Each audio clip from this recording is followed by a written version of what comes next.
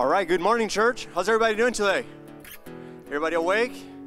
All right, hey, if you guys would join us in worship this morning, if you guys would get on your feet, we're going to sing an awesome, awesome song. I love this song because it talks about the love of God, right? The love of God never fails. It never gives up. It never runs out on me. It's always with us. It's something that's never changing. It's always here, and I want you guys to sing it with us. So let's do that.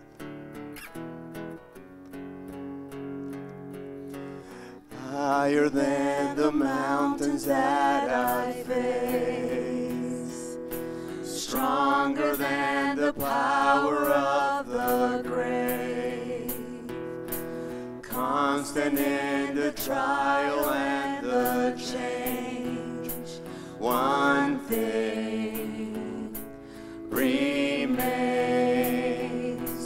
one thing remains. Your love never fails, it never gives up, it never runs out on me. Your love never fails, it never gives up, it never runs out on me.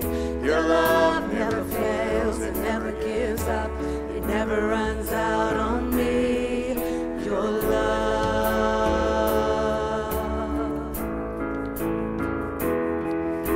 And on and on and on and on it goes. It overwhelms and satisfies my soul. And I never ever have to be afraid. So one thing remains. One thing remains. Your love never fails, it never gives up, it never runs out on me. Your love never fails, it never gives up, it never runs out on me. Your love never fails, it never gives up, it never runs out on me. Your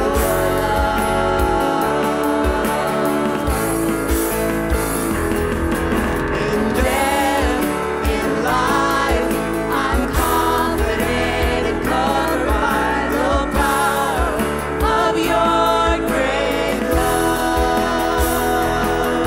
My debt is paid, there's nothing that can separate my heart from your great love.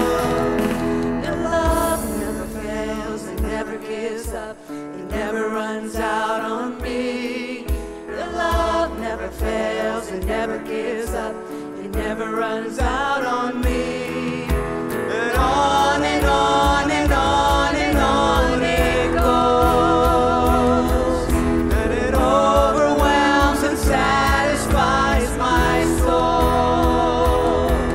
And I never ever have to be afraid. Just one thing remains. One thing remains. Your love never fails, it never gives up, it never runs out on me. Your love never fails, it never gives up, it never runs out on me. Your love never fails, it never gives up, it never runs out on me. Your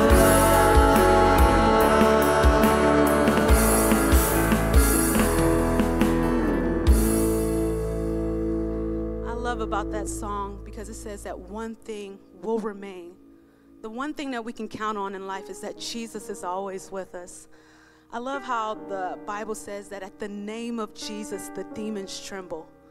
I think sometimes with us being Christians for so long, we forget what power that name holds. Sometimes we become immune to it. I remember I was going through a season in my life where it just seemed like everything was going wrong. You know, I was so overwhelmed, so discouraged. I remember not even having enough strength to even put together a proper prayer. I remember in that moment, all I could say was, Jesus, Jesus. And the great thing about that, saints, is Jesus doesn't need us to put the proper prayer together. He already knows our heart. He already knows our thoughts. He knows what we're feeling. He just wants us to come to him. I know life may seem scary right now for a lot of us, and some of us outside of the foolishness was going through other issues as it is. But let me remind you that God is still in control. God is still on his throne. God is not shaken. He is not moved. He is not nervous. He is not scared of anything that's happened in 2020. He has a plan. The Bible says he's making ways in the wilderness, rivers in the desert. That means that impossible situation you're in right now, we serve an impossible God because he makes things happen, okay? I want us to meditate on this because I know how hard it is when things are outside of our control. We get nervous and we get scared, but I find peace in knowing that God won't always remove the storm for us, but he will walk us through it. He will give us peace in the storm, joy in the storm, love in the storm. He will never, ever leave us. It's the one thing in life that we can put, how they say, you could take this to the bank. We can take this to the bank, that Jesus is never leaving us. What joy is that? I know we all think about what's going on. Jesus never leaves you. He is right here in this moment with you. When you go to sleep, he's watching over you. When you wake up, he was already there. I want us to meditate on these things as we sing this next song. To remember what a privilege we have that we get to worship the risen King, that our God is alive. Think on these things as we sing this next song. Sing with us.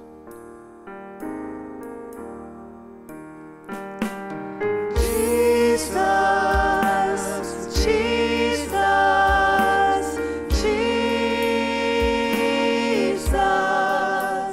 there's just something about that name.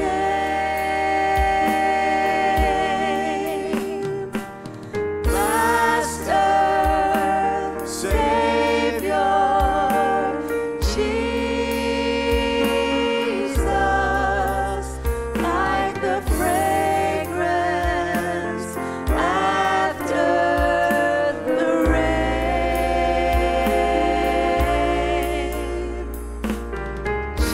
Jesus, Jesus, Jesus,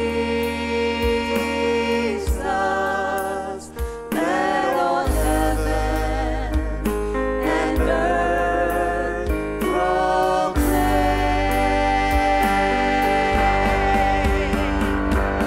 Kings and kingdoms will all pass away, but there's something about that name.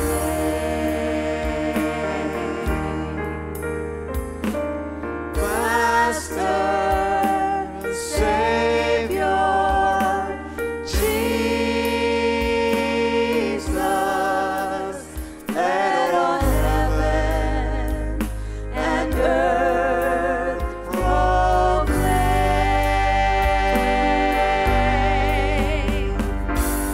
Kings and kingdoms will all pass away, but there's something about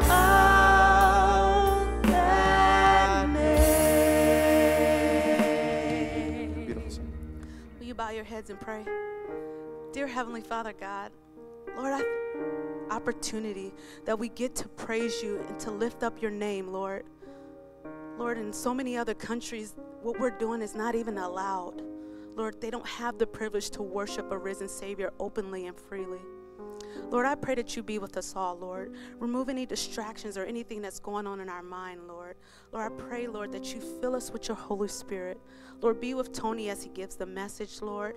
I pray that we hear the words from you, Lord. Be with us all. Be with the ones that aren't here, Lord. Just bless the remainder of the service. Help us to remember, God, I can't say this enough, that we're on the winning side. Lord, you already have the victory. We have the victory. Help us to meditate on the joy and the peace that you bring, Lord, even in the midst of chaos. God, we love you. We honor you and we thank you, and we ask all these things in your name. Amen. Good morning, everybody. Wow, that's bad. Good morning, everybody. That's better. I need to know that I'm speaking to people that are awake. For everybody that is tuning in online, you guys can comment, and everybody else can actually use speech or say amen or wave your hand or say whatever God leads you to say in the service today. While we get open, starting out, turning your Bibles to Revelation chapter 2, verse 18, Revelation 2:18. And keep a couple people in prayer. We have a number of people that are going through a hard time. A dear lady in our church, Nora Cochran, passed away this weekend. She got COVID-19, and she passed away from that. And just be with the family as they go through this time of grieving. And she was a sweet, sweet, dear lady. And service will be here Tuesday around noon. Showing time will be at 11, so pray for the family. And John Atkins, that's been in our church, has had cancer, and he's nearing the end of his life, and they don't expect him to live through this week. Just be with the family. Just very, very difficult time, especially being in the hospital during this time. Not everybody's able to be there, and the closer they get, they change the rules for that and stuff, but just be with them. Just a lot of people going through a lot of stuff. I've gotten about 5 texts or calls this week of people that have been diagnosed with COVID-19. And I know there's a lot of tests and opinions, but these people are legitimately sick, and just pray for them. A lot of people going through a lot of stuff. But Revelation chapter 2, talk through all these churches. I get to one that is really neat. It's about influence, not a great influence. If any of you guys had anybody talk you into doing something that probably wasn't the best thing, raise your hand. Be honest, you're in church. There you go, there you go. I remember when I was a kid. When I say kid, probably 10, 11, 12 years old. I can't remember when it was. My aunt and uncle moved to the edge of Tennessee, right outside of Alabama. They bought or rented this big farmhouse. It was the coolest house in the coolest area, and they had this big barn, and then they had this fence, and then they had this giant hill that went up the side of this place where they had the pasture. So we were bored, we were playing, my aunt said, I'm going to go in the town, don't do anything stupid. I don't know why she said that, like we would ever be capable of that. So me and my brother, I won't mention Dave's name because I don't want to embarrass Dave with this thing, so I'll leave Dave completely out of this. But it was me and Dave and my cousin, and so we head to the edge just messing around, and we found this barrel. And probably some of you guys have heard me tell this story, and they were like, you know what would be cool if we took this barrel, we got inside of it, brought it to the top of that hill and rolled down the side of this hill. And we're all thinking that would be super cool, you know, not putting physics together that, you know, somebody's going to break their neck or, you know, die from this. So we drag that barrel to the top, and we're all sitting there deciding who's going to crawl in this barrel and do this experiment of rolling down. But in our mind, it was just a matter of, you know, like rolling down the side of a hill. So Dave was standing there saying, you know what would be cool? Tony, you should do it, but before we do it, let's go to this top part, because there was a spot that went even steeper, and then start from there to get a good head start in case it doesn't roll right. So here I am crawling in a barrel, having my brother and my cousin shove me down the top of this side of this hill, and I remember it building up so much momentum that I am just like in a washing machine going down this thing. I'm like, or a dryer, it's like I'm gonna die. And I remember I couldn't stop it. It seemed like it would never stop. And I remember them telling me that the barrel actually turned sideways and was going like end over end because it built up so much speed. And you're looking at that, why did you do that? That was stupid. I did stupid things. Actually, I probably have told so many dumb stories to you guys over the years, you're thinking, how are you alive? My mom, when we're sitting around, will tell stories. She goes, I had no idea you did that. Probably best she didn't know half the things that we did. It would have just scared her to death. But it was a matter of, in that moment, I allowed people to speak into my life to guide me to do something stupid. And looking back, I'm thinking if one of my older cousins or my aunt or my mom, they would have been there and said, no, you're not doing that. That's dumb. That's how people end up dead or crippled for the rest of their life, because it's something dumb they did. I would not be where I'm at today if God would not have put the right influence. And I know that was just a kid thing. If God would not have blessed me with having good influences in my life to guide me where I'm at. In this message, this is talking about influence, and in my life, I remember looking back, and I just started reminiscing, and I started thinking, who or what was in my life to get me where I'm at? When I was in junior high age, I went to a small Christian school in the middle of nowhere. It was Falkville, Alabama, this little of nowhere city, and I remember going to this Christian school, and they had this teacher named Doug Canfield that was over this small Christian school. And I remember the time that he invested. The guy was a genius. He was literally one of the smartest guys I've ever known. Today, he designs and creates and does the engineering for hospital equipment. He was that smart. And I remember this guy being in my life that would speak into me. And nobody in my life had ever, or in my family, had ever gone off to college. And I remember him sitting there saying to me a number of times, Tony, you're going to be the first guy to do it. Tony, you can do it. Tony, I have confidence in you that you can do that. And I remember through the teaching and education and just instructions in life, he would challenge me all the time. And I distinctly remember in my mind times that this guy helped guide me to the next steps in my life. I remember being in the next Christian school that we went to. We went to the one that was closer to our house. It was Cornerstone Christian School, and I had a homeroom teacher that was one of my regular teachers, English teacher, but she was a pastor's wife. Her name was Mrs. Spears. Pastor Dave talks about her all the time. She was my homeroom teacher as well. And I remember she was more than a teacher. She was like a mom to me, like a second mom to me. And I remember there was times that I'd go into homeroom, and I'd be walking to go to class, and the bell would ring, and she'd be like, Tony. And I'd be like, yes, ma'am. And I'd walk back in, and she goes, come here for a minute. And she'd walk me over, and she did this with a lot of the students, and she'd be like, I want you to go to competition this year and do a speech.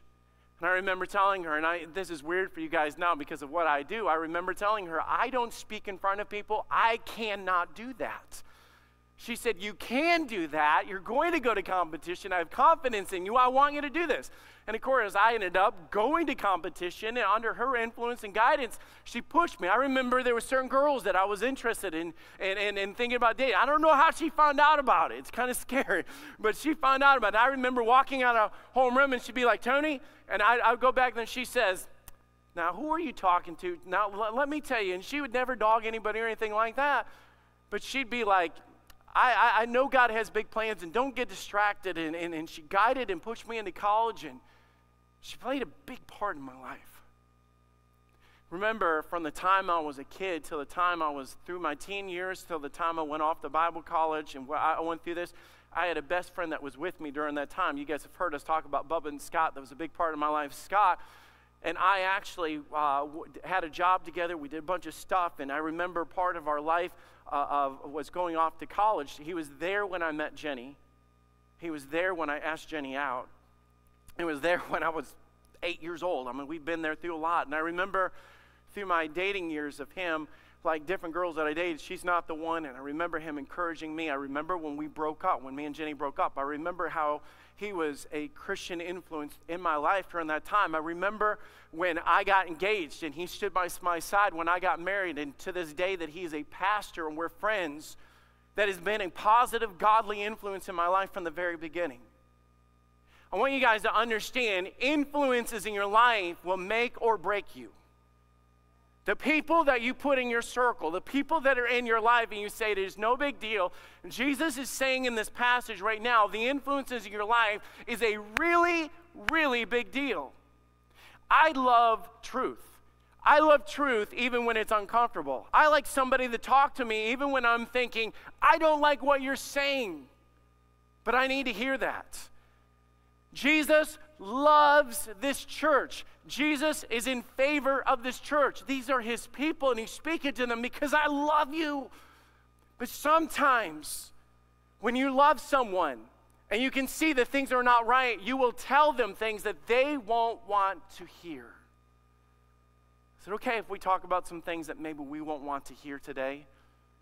Because God loves us so much that he's going to tell us these things through this thing, through this letter of influence. Influence to allow someone or something to have an effect on your beliefs, your character, development, or behavior.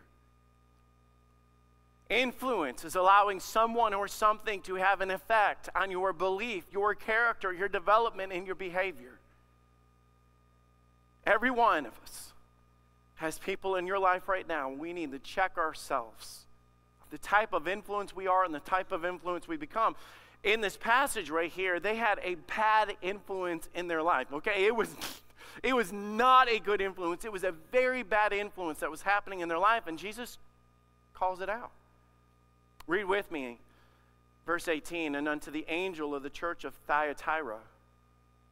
Right, these things saith the Son of God, who hath his eyes like a flame of fire and his feet like unrefined brass.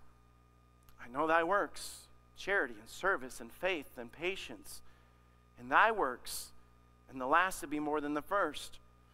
Every city that we've talked about so far has been some form of major city. This city is on the outskirts. It was not a port city. It was not a political city. It was not a money city. It was kind of an insignificant city.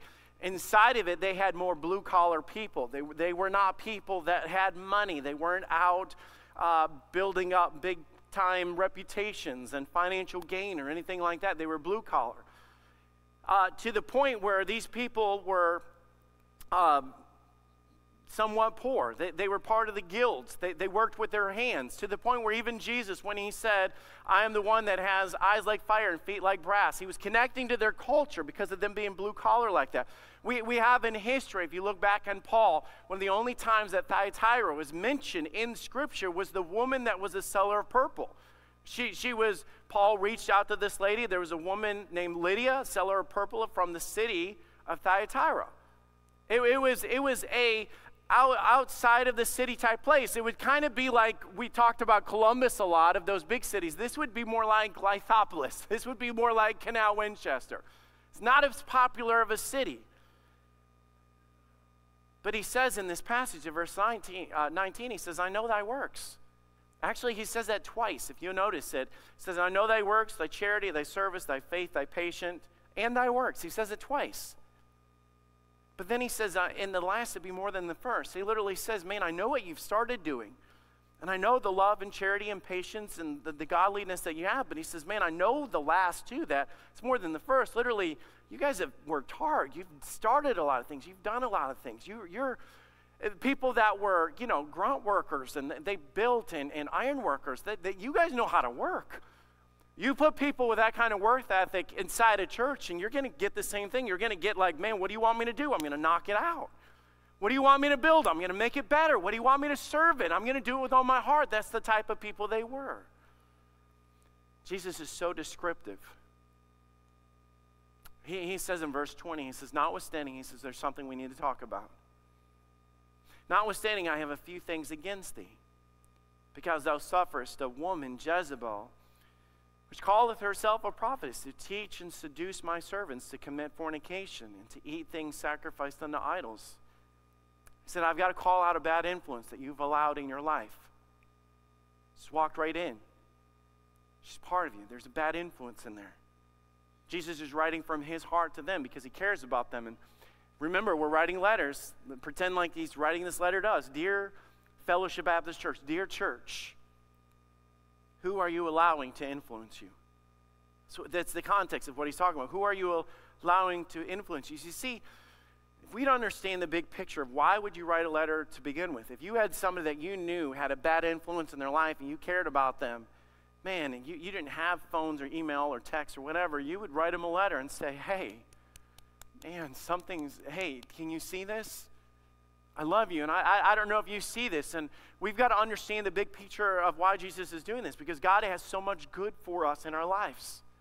God has a plan for us. I use that personal illustration of me going through my life, of the friends that I had and the teachers and the ones that probably thought, I'm just doing my job, it's not a big deal, but for me it was huge.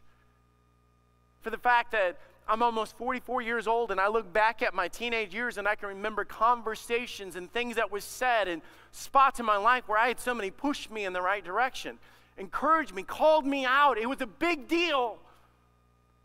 Have you ever thought sometimes when you're talking or helping people, you say, man, they didn't even listen, that wasn't a big deal? Let me tell you, it's major what you do, the little things that you do in people's lives. I'm thankful for the times that they spoke into my life. He's speaking to these people because of the fact is, Jeremiah 29:11 describes God's plans for us like this. He says, I know the thoughts that I think of you. I think towards you, say the Lord, thoughts of peace and not of evil, to give you an expected end. I looked up the stats on this because I know this is a true thing.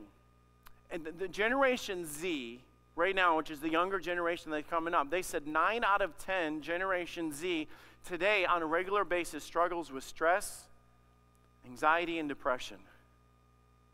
9 out of 10. Makes me wonder what's reaching into their life to put on stress, anxiety, and depression. I'm not saying that to dog them at all. I'm not trying to put them down. I'm just saying this ought to break our hearts. What are these influences? And I'll tell you, you talk about a world of influences is all around us. It's heavy in our lives right now. I wish we could see what it is. When God says in this thing, he says, for I know the thoughts that I think towards you, thoughts of peace. Think about those words right there when he says thoughts of peace. That's the opposite of depression, anxiety, and stress. It's the opposite. God says, I have good news and I have a plan for you. And he says even to the younger generation, if you guys would listen, I have plans that is not heavy, it's not hard, it's not difficult. And I'm not saying we don't have challenges. Man, we absolutely have challenges. But God says it's not of evil. I have an expected end.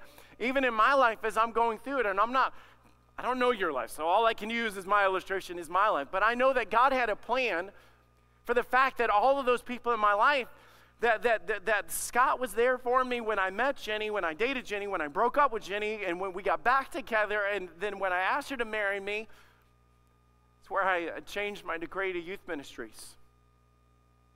Got called to Columbus, Ohio. Led me being the lead pastor here at Fellowship Baptist Church. You said, how did that happen?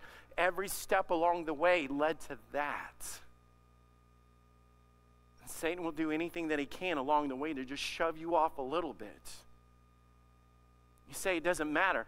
The little decisions, like we talked about last week, every little decision will lead you off path. It's easy to think that this doesn't matter, but it has significant difference in the end. Let me ask you the hard question. What has robbed the peace of our generation?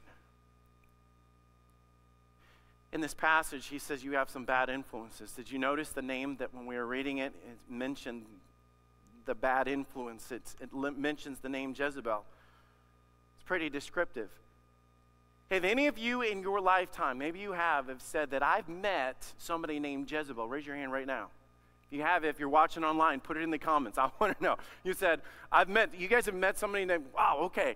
Not a common name, okay? For every parent here, you know, you're waiting for your kids to bring home that girl one day and they're excited or whatever. You can imagine that your son walks through the door and says, well, who's this young lady with you? This is Jezebel. I don't know about you, but you're probably going to be like, okay. It's like if your son or your daughter brought home a boyfriend. What's his name? His name is Hitler. You know, he's a great guy, Mom. You would love him. He's got big plans, Mom. It's like, it would make you uncomfortable. I think it'd be the same way if you brought home, if they brought home and said, his name is Judas. He's the nicest guy ever. It's like, he's really good with money. You know, it's like, I don't know. That would just make me uncomfortable. See, names mean something. This lady's name in this passage was not Jezebel. It wasn't Jezebel. He said, you have a Jezebel. It was descriptive of what's going on in there. It was for us to be able to take our minds and understand. Jezebel goes all the way to the book of Kings in the Old Testament. There's a guy named Ahab. He was the 8th king over Israel. He was supposed to be leading God's people. He was a very wicked man. Wicked heart, was drawn to a wicked girl. This girl had a father, and the father was a priest over idol worship. It wasn't a priest after God. It was a priest after idol worship. He was a very bad guy who married a very wicked girl. And this girl brings in all these false gods, drags them into God's people, and begins to introduce them to fornication and idolatry and wickedness and turning their eyes away from God, turning their hearts away from God. It's a bad situation. But in verse 20, he says, notwithstanding of a few things against it, because thou hast sufferest this woman Jezebel, you've allowed her, is what that word means. You brought her in. And that's why he's saying there's a control aspect of it. She has influence and effect, and she's brought all this negative, introduced all these things to you that should not be there in your life. You talk about spiritual warfare. This is what's going on. I'm going to ask you guys a weird question. Have any of you guys had a direct conversation with Satan this week? Raise your hand. You just said, man, I had a great conversation with. I hope you don't raise your hand. If you do, you need to see Pastor Dave after service, because he's the guy to counsel with you about that. But when you say, I don't have that happen. See, Satan doesn't come knocking on your door. Satan's not going to send you a friend request. Satan's not going to invite you over to his house. He's too good for that. The Bible talks about wolves in sheep's clothing. The Bible talks about how he's subtle. The Bible talks about how he's an angel of light. He loves to mimic what God does. He's a fake. He's a phony. But there's a danger with that. Because this woman walks right into the middle of their life, and they did not recognize her as being from the outside or as an enemy or against the things of God. It's all right, because that happens. But he begins to call it out, explaining the spiritual warfare that's happening. How do you test the influences that happen in your life? Well, let's just be real. I want to put this down. And for us as Christians, you say, how do I test these influences in my life? Okay, do it like this. Answer this question. Do they pull you to God or from God? The people, the things that are in your life, do they pull you to God or from God? You see in Revelation 2:20, mentions two things of the description of this woman.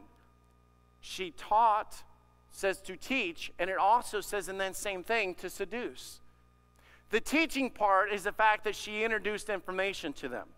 Hey, have you ever tried this? Hey, is there really a God? Do you really have to go to church? That way of dating is really old-fashioned. Is that really wrong? It was teaching, it was educating. We get that not just from bad influences. You're going to get it from the world. You're going to get it from TV. You're going to get it from social media. You're going to get that all the time to teach. But that influence didn't leave it there. It's seduce. That word seduce is the fact that they grab a hold of you to try to pull you off. It's the idea of, come on, man, you can do that. What's wrong with you, chicken? Come on. I would do it. I'm doing it. Why don't you do it with us? We're all, you're going to be the only one not cool. You're the only one not being involved in it. It's not just the teaching or introducing something. It's the idea of pulling you into something or pulling you from. This is important for us to understand, because have you ever noticed that when it comes to people getting off track or getting into sin, and a lot of people's stories when they look back at their life and saying, man, how did you end up in the gutter? How did you end up with so many addictions? How did you end up with so many bad habits? You look back on your life. I remember starting to hang out with that group. I remember when I started dating that girl. I remember when I let that dude into my life. I remember. It's influence. The same way that we can have stories of influence of good, we can have stories of influence of bad. That's why the Bible says in Proverbs 4:23 to guard your heart. Keep your heart with all diligence, because out of it are the issues of life. You say it doesn't matter. No, it does matter. Because when they plant that seed of what's wrong with this, or you'd really like this, or, is there really a God, or why do you, it's a matter of you've got to guard your heart, because out of that are the issues of life. That's the good, the bad, the ugly come out of your life. Jesus exposes the agenda of Satan through this. He says in verse 24, look forward a little bit, but I say unto you and the rest of Thyatira, as many as have not this doctrine and have not known the depths of Satan. I told you it's spiritual warfare, but think about how he says it, which have not known the depths of Satan. He literally, if you're putting the pieces together, her agenda of pulling them away was a lot deeper than what you could see. And a lot of times when you're saying, well, we just get together and have fun, or it's just a party. Oh my goodness, it's not a big deal. All these things that we say, we don't understand the depths of what's going on with that. There's a reason that God warns of guarding your heart, because the fact is that Satan has bigger plans than what you can see on the surface. Satan works for the long term. I'll show that to you as we get into this. So, dear church, who are you allowing to influence you? Now, let's break down Jezebel. Let's just break this. Jesus said, here's his illustration. Let's use it. Here it is. It matters who your friends are. It matters who your friends are. You talk about application. He's talking to this church. It's Christians, life groups, activities, events. This person chummed up with him, walked smacking in and says she calls herself a prophetess. She walked in saying, hey, I'm just like you. I'm not a bad guy. I'm not here to get you to do wrong or evil or whatever. She walked in just like the rest of them. Friendships will make or break you. It matters who your friends are. Friendships will either keep you on course or pull you far from it. The question is, you should be asking you the question in your heart and your mind, the people that you hang out with, the people that have influence, and I'm not talking about outreach.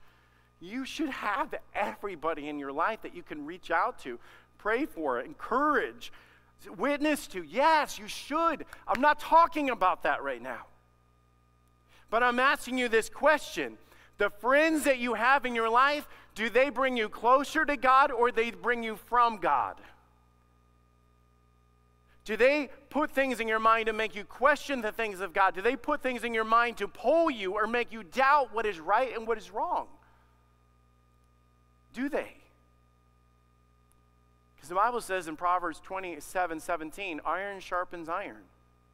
So does a man sharpen. It literally means the responsibility of a friend, the responsibility, by the way, that you have, is to make people better when you get in contact with them, like two knives hitting each other and coming across. You say, hey, that requires friction. Sometimes friction's okay when you love someone. When you're friends with them, friction, coming in contact with them, it is okay. Because it knocks the rough edges off of them to make them sharper, make them better.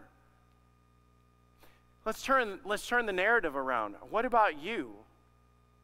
Are your friends better or know God or love God more or better when they're around you? You think about it. I mentioned all these people in my life, and I could have gone on with forever. When people get around you, do they hear the praise of God? Do they hear you testifying? And I'm not literally saying that you have to preach a message and bring them to the altar of your couch in your house and try to see them converted.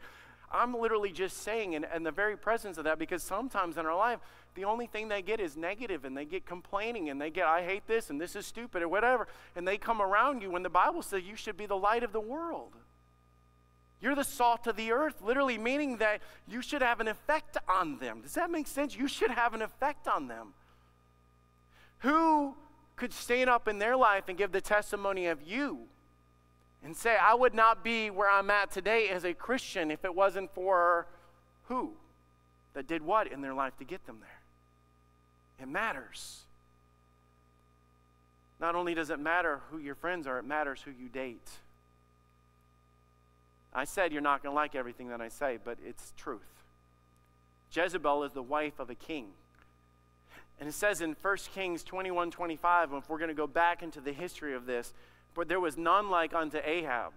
Okay, this dude was a bad dude, which did sell himself to the work of wickedness. Literally, like he sold his soul to the devil. In the sight of the Lord, now listen, whom Jezebel, his wife, stirred up.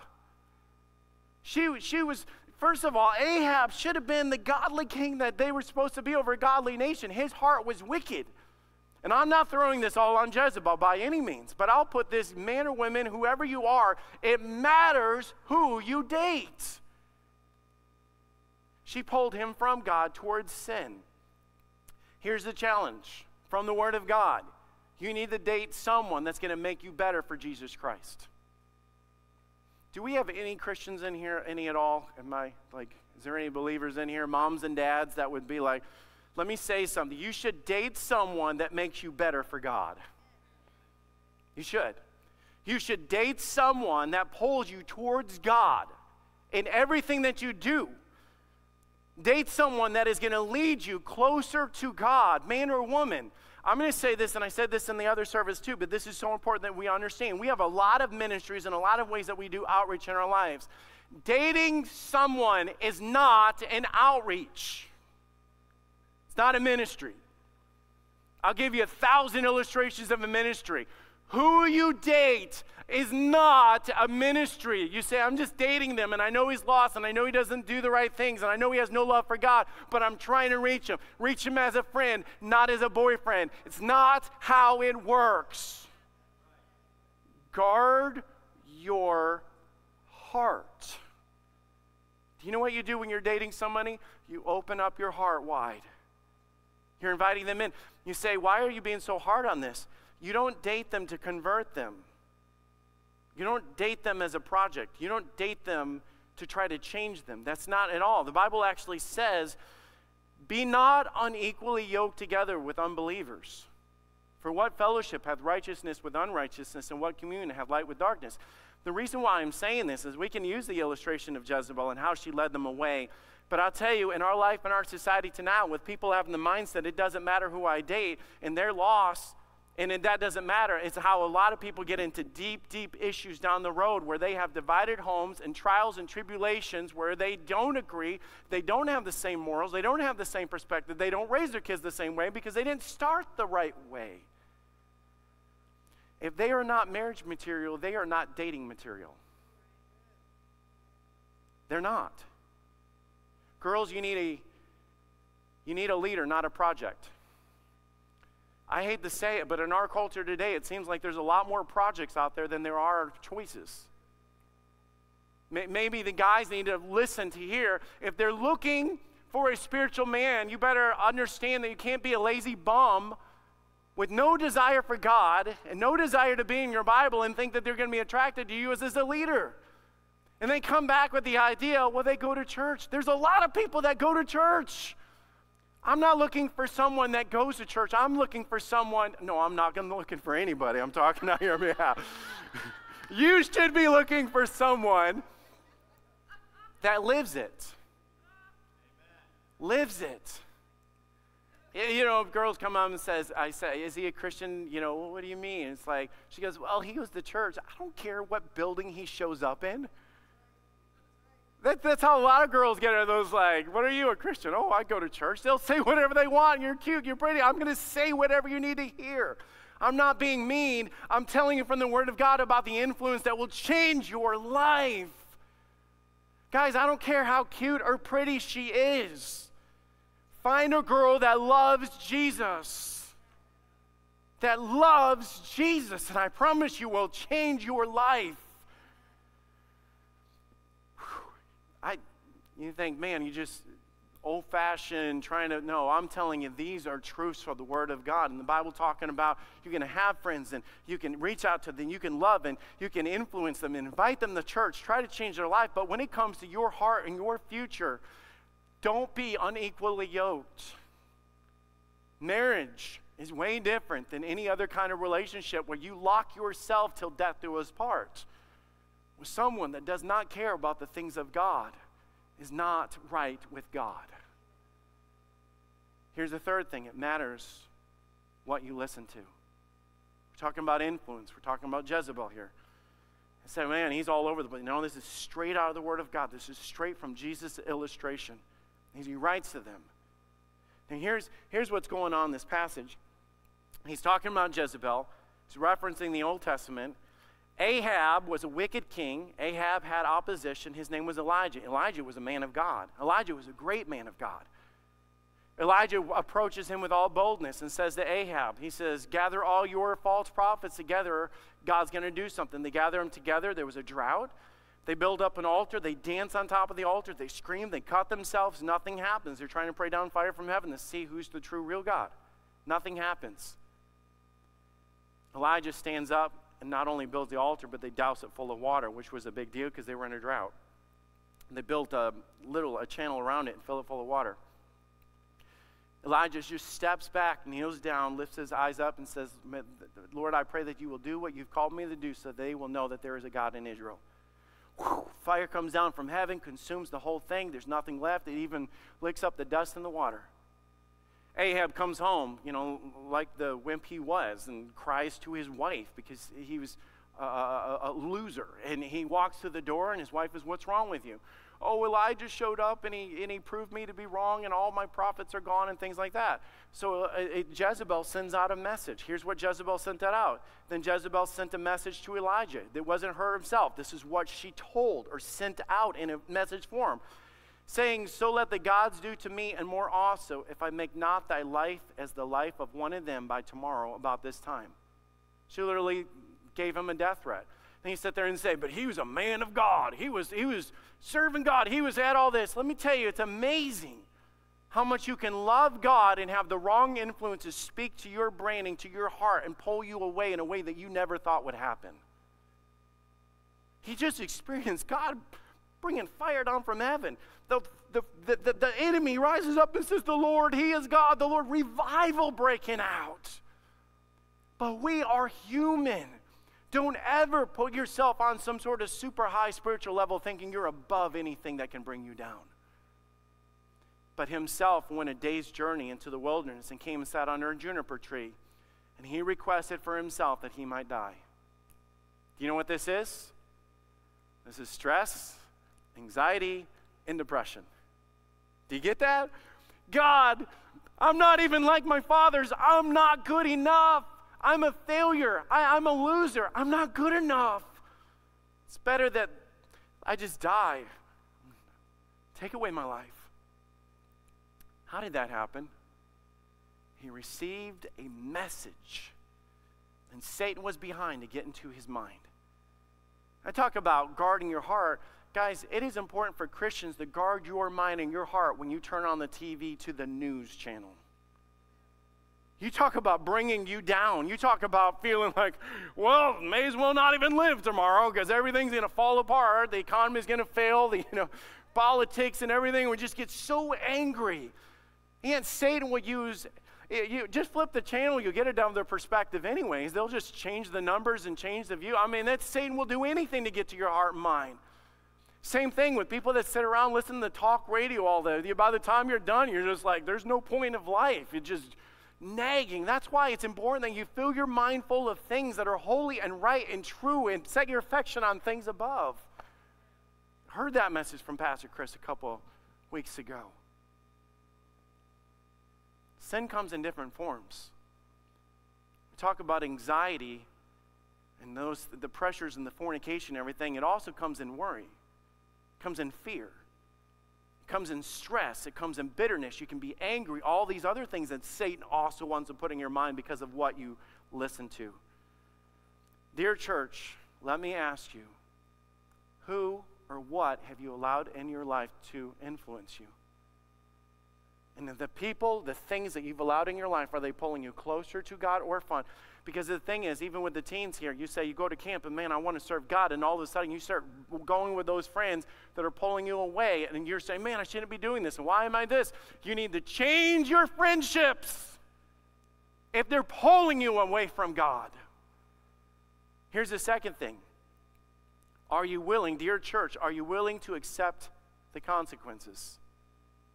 Are you willing to accept the consequences? He made it very simple in this letter. He gave the warning of the influences, and then he just talks about the consequences, and he closes with this. Like I said, I love the truth, and you need to understand this principle that I'm about to give you, that Jesus is about to give you, because it's heavy, it's deep. The Bible says about every man is tempted when he is drawn away. That is the word seduced right there. When a man is drawn away his own lusts.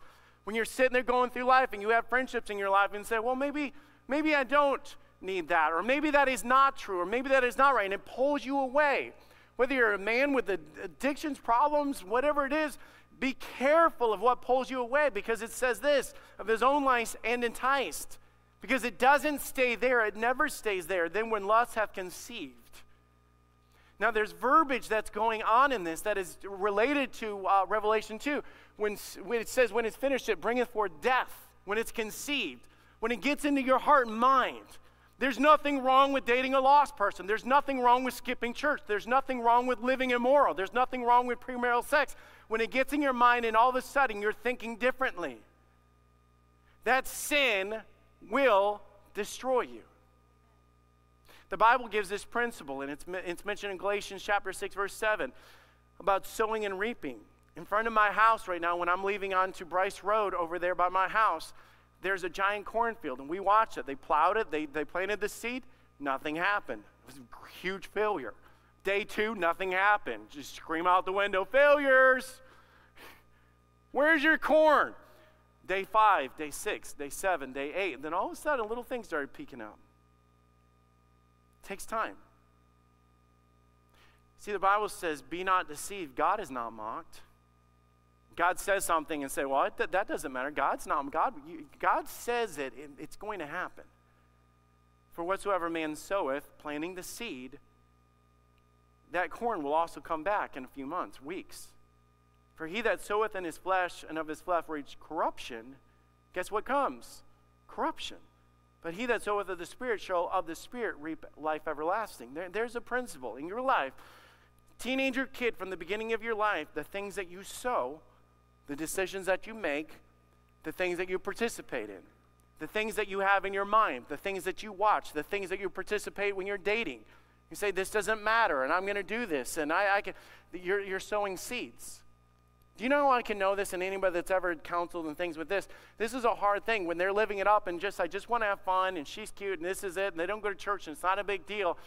Then my office, 12 years later. Pastor, I don't know how to break this news to them that I love them and we want to get married, but they don't know about my disease. They don't know about my past. They don't know about a child that I had. They don't know. Because sin doesn't just go away. It might be under the ground. It might not be able to be seen. But when you're sowing unrighteousness, it comes out. Say, what does that have to do with this? He says to this in Revelation, he says, and I gave her space to repent of her fornication, and she repented not. Let me tell you two choices that you have when it comes to this. You have the choice to make things right. Do you notice the wording of that? He says, and I gave her space. Literally, I gave her opportunity. I presented. God said I gave her a time. I gave her an opportunity. I gave her a place or a location. I gave her space to repent. This is Jezebel. I mean, the spirit of Jezebel. You think about what God is saying with this. There's nobody. I don't care how far you've gone. I don't care how deep you are. I don't care how big your list is of your bad or your past. It doesn't matter. God still gives you opportunity to repent. We serve a great God full of grace and mercy. And he says, I gave her space to repent. And I don't know what that was, conviction. And maybe it's teens going to camp. Maybe it's sitting in a service. Maybe it's listening to the radio as you go down there. He says, man, I spoke into your heart and said, that ain't right. That ain't right. That ain't right. But she chose not to repent, to change. Again, God is using a metaphor, an illustration, that you adulterers and adulteresses in James 4. Now listen to this, same thing. Behold, verse 22, behold, I will cast her into a bed, and them that commit adultery with her into great tribulation, except they repent of their deeds. We have a phrase that is being said in this. You make your bed, you're going to sleep in it. If you want that, you've got to understand, you're saying, I'm choosing that. God says, just crawl in bed with Jezebel. Crawl in bed and have your affair with sin. Engage in it. Because it's your choice. You have the choice to repent. God said that in that verse. But here's the second thing that he says. You have the choice to live with the consequences as well, because you are choosing the consequences. Now, don't judge this verse without understanding the context of it. Verse 23, Jesus says, and I will kill her children with death. I was like, whoa, that's context. You crawl in bed with sin. You engage in that. And sin, when it has conceived, bring it forth death. You cannot engage in that kind of lifestyle. You cannot engage with sin. You cannot engage and sow that kind of thing and have joy come out of your marriage, joy come out of your life. You cannot live it up in sin as a single, or date wrong, or have that immorality, or be a husband that's unfaithful with your eyes or your heart. You cannot be that person that brings junk into your life and think it's okay. It doesn't work out. And what comes as a result is a marriage or relationship that you sit there and say, it's dead. There's nothing there. It's so awful. He said, I'll throw you into a bed of tribulation. That is the opposite of good. That is the opposite of joy. That is the opposite of blessing. Remember, God said, I know the plans that I have for you, plans of peace and not of evil. It's not of God. People say, well, I grew up in church. Well, whoop-de-doo. Where in the world did God ever say showing up to this building is going to make you turn out right? That is a false misconception for any parent too that says, well, they were raised in the youth group. Yay, they went to teen activities and ate lots of pizza. Doesn't make you morally right. As a man thinketh in his heart, so is he. It matters what you have in your heart. It matters the influences in your life. It matters what you do. It matters. It matters. And he says, I'll tell you what, if you're going to live this lifestyle, and God says, I'll tell you what, I've given you the choice to repent, and you're choosing not to. And now in your life, in the choices that you have, you've crawled in bed with her, you've had a baby with her, but let me tell you, that baby that's going to come out of your life, it's going to be sin, and it brings forth death. I'm not going to leave it there, because God doesn't leave it there. There's two parts of sowing and reaping that we need to understand in the Bible. There's the part of sin, but it's also the part of righteousness. He says in verse 23, and I'll just say that he says, I am he that searcheth the reins of the heart, and I will give unto every man according to your works. You will get what you sow into life. But verse 24, but I say unto the rest of Thyatira, not everybody's doing this. Not everybody's followed and allowed that Jezebel to influence them. As many have not this doctrine, have not listened to this in their minds, and have not known the depths of Satan as they speak, I will put upon you none other burden. Now, you might not understand that now, but let me tell you, Jesus said very clearly, come unto me, and he said, my yoke is easy and my burden is light. That God comes alongside of you in the matter that God doesn't put on bondage, that you have regrets of STD and regrets of decisions that you made and records and all this. And I'm not saying that to make anybody feel bad. Oh, that is me and I've done all that. Then at any point in your life, you have the opportunity to get things right with God. But I'm telling anybody at the beginning of their life, check your influences and get ready to reap the benefits or the sin of whatever you're sowing right now. But he says this two different ways. He said, I give you a life that is not heavy. I didn't give you a burden. I think only some of the parents in here would fully understand, or some of the older people in here would look back and say, I'll tell you what, I've carried a lot of junk through my life as a result of dumb decisions that I made. A lot of bad decisions that I made that just made life heavy. Trying to do everything else, and I've got this backpack of just sin, trials, things that came into my life. But I love this. Verse 25. Those that hold fast till I come and overcometh, keepeth the words unto the end. To him will I give power over the nations, and he shall rule over them with a rod of iron and vessels of a potter. Shall they be broken into shivers, and shall receive of my Father, and I will give him the morning star. Now, first of all, he starts saying the blessing of what is to come, because we're in Revelation. We're still looking forward to when we're rule and reign with Jesus Christ. But he says unto them something really cool. He says, I'm going to give you the morning star. I've talked different things before and says Jesus gives you peace because he is peace. Jesus gives you satisfaction and Jesus gives you joy. He doesn't say that here. In Revelation chapter 22, he references the morning star being Jesus Christ. Do you know who I have in my life as I have the plans that he has for me, not of evil but of peace, as God has for the influences that I'm to guard my heart as I go through life? You know what God said that is with me that he'll give me? Jesus. You say, well, yeah, I mean, obviously, you understand that with Jesus, I have all the joy and the blessings and the power and the strength and the confidence. Everything that God is, he gives to me. I have the blessings of Jesus Christ, and I'm not here to brag. Actually, I am here to brag. I'm here to brag. God has been really good to me as a Christian. I didn't get married with regrets. I wasn't worried about skeletons in my closet. I wasn't worried about disease. And I'm not saying that to make anybody feel bad. But along the way, because of the influences that I listened to and the things that God put in my life, and I'm not rubbing this in anybody's face, but all I can say is, man, God has been really, really good to me. And I want to say to anybody that's here that's struggling on the fence with this, that God has really, really good things for you too. Not of the burden and not of the regret and not of all those things, but truth and goodness.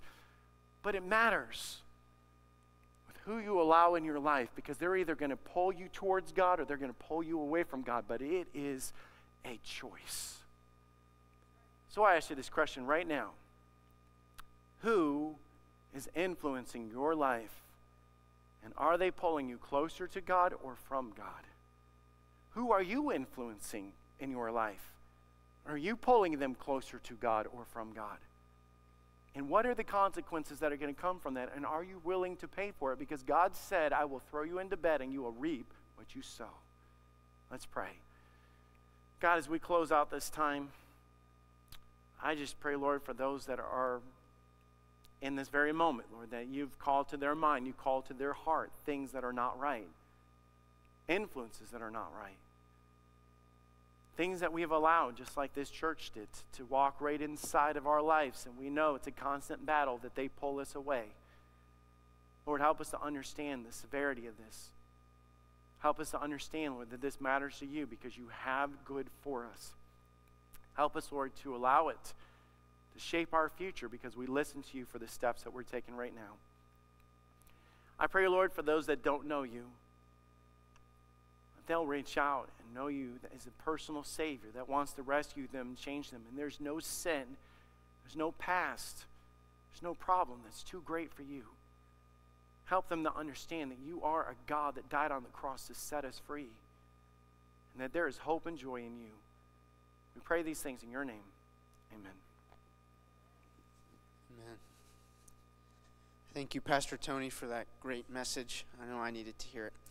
I do want to remind you about some of the different ways that we have that you can give. If you've been giving online, you can continue to do that. Go to our website, fbc.family/give, or if you just go to the website, it'll be easy to find all on there. You can also give through the Church Center app. That's the app that our church uses, and it's very easy to give with the app. If you've been mailing in check or cash, you can continue doing that, and if you've been bringing it with you, we have a giving box in the back lobby and then on the back wall here in the auditorium as well, and that's an easy way to give if you did bring your giving with you. If you're new with us today, we're glad you're here, and we'd love to get to know you a little better. Please come and talk to one of us, but also fill out a digital prayer and connect card. So if you don't have that Church Center app, you can get the app by texting the word app, APP, to 614-385-1888. And then within that, you'll see a prayer and connect card that you can click, fill it out, let us know any prayer requests that you may have, and it gives us a way to better know you and learn more about you.